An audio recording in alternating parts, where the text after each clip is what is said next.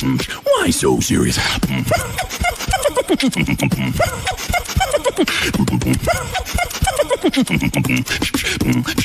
Hey guys, welcome back to another AUT video.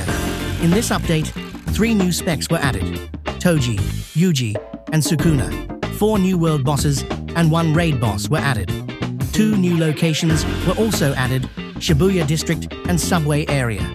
To get Toji, you need to wait 45 minutes for him to spawn. Then acquire 3 Sorcerer Killer shards and Remembrance of the Sorcerer Killer, which has a chance to drop from the Sorcerer Killer boss in Shibuya District. After getting the necessary items, go to the crafting NPC and craft him.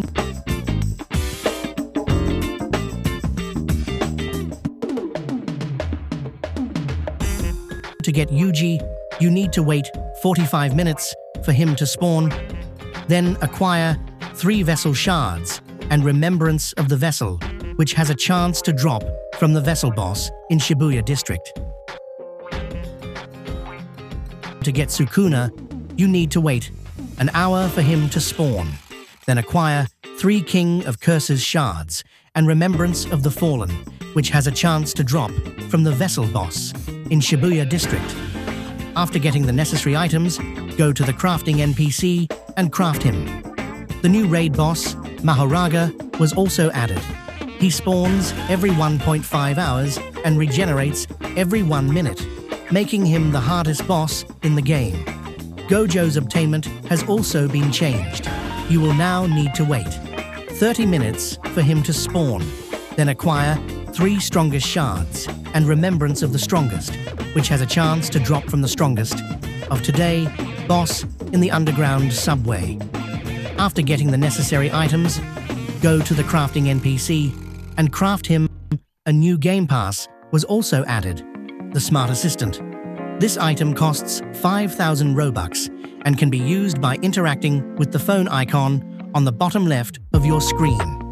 This tool allows you to instantly access many aspects of the game, like crafting, quests, black market, and so on. Sub-powers were also added. They are sub-specs that can be added to your current moveset, meaning moves like Buso Haki can now be used on any spec or stand. Mastery system was also introduced. Mastery can be obtained by using specific items dropped from its respective boss, in the process unlocking new moves for you to use. New emotes, titles, kill effect, and skins were also added, which can be obtained from the shop.